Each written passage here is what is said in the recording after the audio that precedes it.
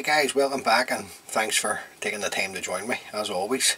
What I'm going to do is I'm going to put you together a wee fly called the black and orange. Now this is a very old pattern but it's a great lough fly to have in your box, even just for small still waters, early season. I'll just put it in the clip and show you. It's just going to be a slight variant of it. Now these flies are for me. So eventually that's the wee pattern there, and I'm going to show you how to put it together. Now the hook in the vase is a Fario size 10 wet fly hook. These are barbless hooks.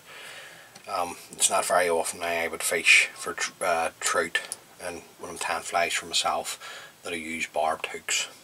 So the thread we're going to use to tie the fly is the uni thread in black. You can use orange or fire orange thread to tie the fly. So I'm just going to come in and get the thread started behind the eye of the hook, and we're just laying down a bed of thread here, just down past the point of the hook, and remove the waist tag. Now the hook in the vase is a size 10. The tail is just some tippet fibres, golden pheasant tippet. Now these ones here I've dyed orange, but you can just use the natural. You don't have to put down materials. So I'm just taking a wee small pinch off, and the length that I like my tail is around about the length of the body over the back. So just come around with a pinch and loop, then a couple of turns just to secure in your tail. Then you can come in and trim this just to the length of the body. The rib is going to be a silver wire. This is just the ultra wire from UTC. So just get a length of this off. Just offer this up to the hook. Come in with a couple of turns just to secure in the wire. The body is going to be a large holographic orange tinsel.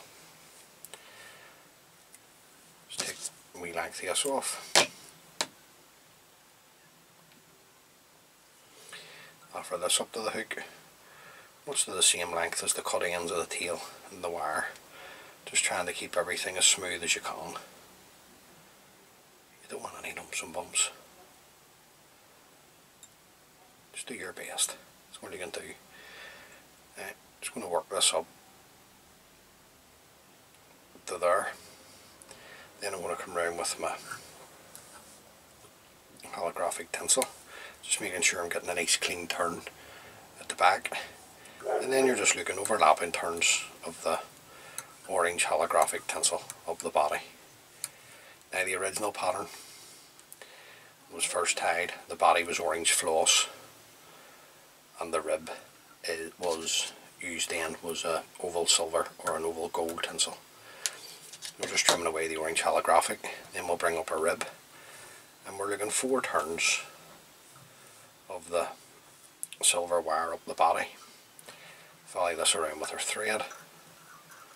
Now I'm going to work the thread up to the eye, tying in the wire, because that's what's holding the whole fly together, right up. Then you can bend and break away the wire, and then we'll bring our thread back down. Now the hackle, you can use a black cock hackle. In this case I'm using this is and we're on the last knockings of this wee cape. This is just a cheap Indian hen cape dyed black. So we'll just take out, select the hackle here, offer this up to the hook, just come around with a couple of turns. I'm going to fold the tip back, just a bit of balance and braces just, then come in and break away the tip, and then we're just going to fold the hackle back. I'm probably going to put on 3 turns. I like a nice full fly. That's 1, 2, 3. That's going to do this there. Then just keeping a hold of your hackle stem. Just don't let that go if you're new to the videos here or new to fly tying. Just follow this around with your thread. Just force the hackle down into the thread, and that gets you right into the stem. A couple of turns will catch that in, and then just come in and trim away the stem. At this point, just fold everything that wants to go forward back. Bring your thread down to the eye, Just bring your thread back up. Now the wing is, you can use crow, was used in the traditional pattern. What I'm going to do is I'm going to use a right and a left, and this is just duck quill that has been dyed black.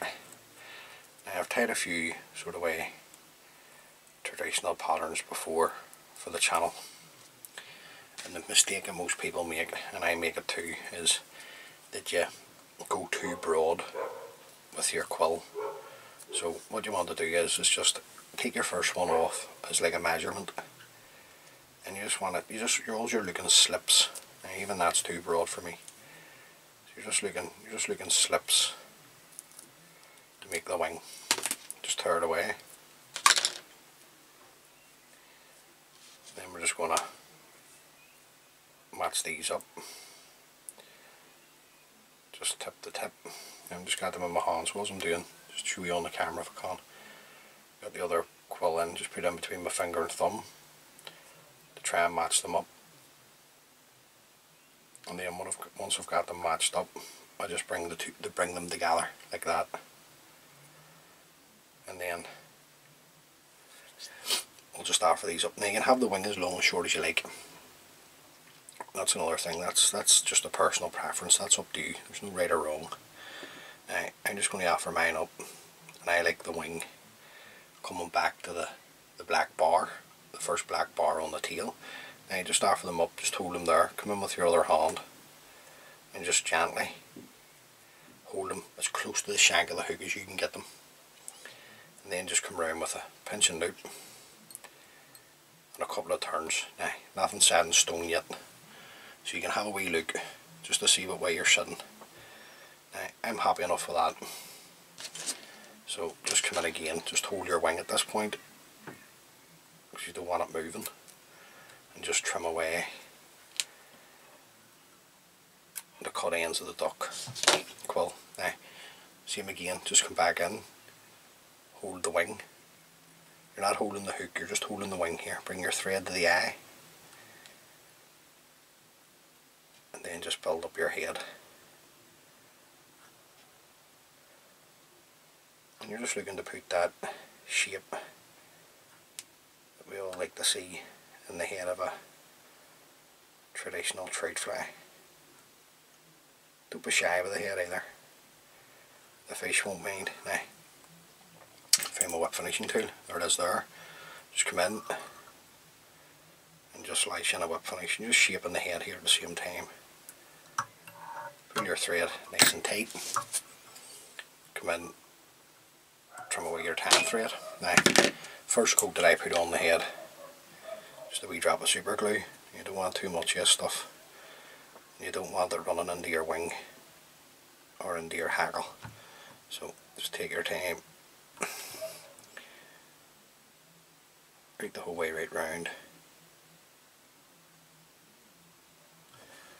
and then once that dries, guys, I'll come in and put on a couple of coats of varnish just to seal everything up. So that's the orange and black. Now it's a good fly that on the point early season, but if you want to tie the original, all you do is use orange floss for the body, use oval silver tinsel for the rib, just tippet fibres, just natural, and crow for the wing, but it's the same pattern, it's the same colour combination.